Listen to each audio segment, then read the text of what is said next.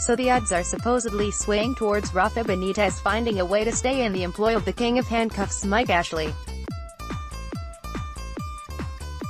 If that is the case, what does Rafa need to do in the transfer market given some sort of leeway, of course?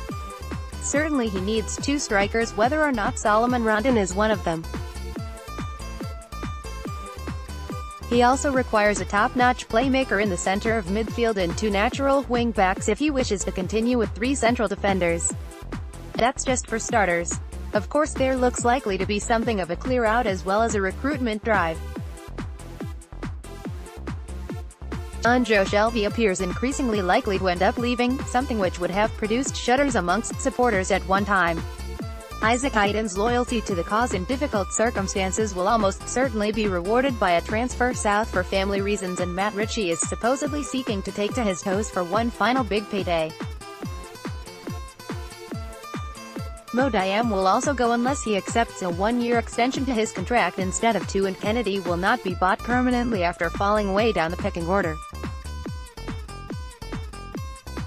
Ayos Perez has of course scattered a few pigeons with his talk back home in Spain of eyeing a return to La Liga, though Rafa could have an influence on how that pans out.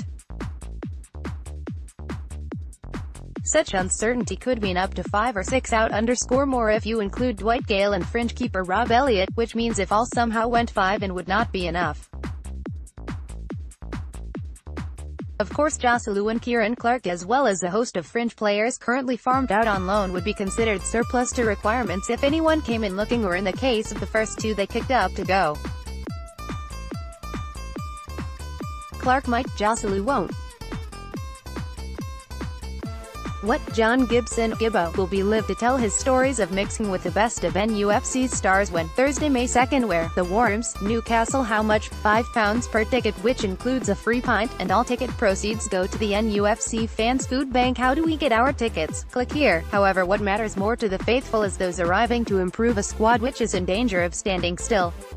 Rafa has warned Ashley that it takes up to £75 million to get the quality we all want in the final third of the field, which will only happen if the likes of Shelvey, Ritchie, and Hayden fund a decent slice of it. United are pitiful in their pursuit of goals and need to somehow find an answer within the ludicrous restraints of Ashley's transfer pod and age barrier.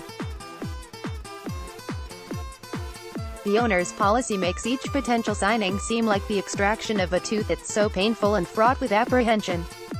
Two wingbacks are required because neither DeAndre Yedlin nor Ritchie are natural inhabitants of those roles. Yedlin's wayward positional sense and hurried passing leaves an awful lot to be desired. On the other side, Paul Dummett is equipped more for a flat back four than a marauding ball user, while remaining a valued member of United's setup. The departures of Shelvey, Dayam, and Hayden would strip centre midfield bare, though United thankfully have the hugely talented Michael Carrick look-alike Sean Longstaff to return next season, but they still require quality on the ball and a newcomer who can fit the system Rafa loves to play, which means high-pressing anti-oxygen. A department where Shelvey comes up short. Whatever happens, this looks like being a summer of big comings and goings. Goodbye to stellar names, hello to others. May United get it right, because failure isn't an option after what fans have had to tolerate in the name of their club.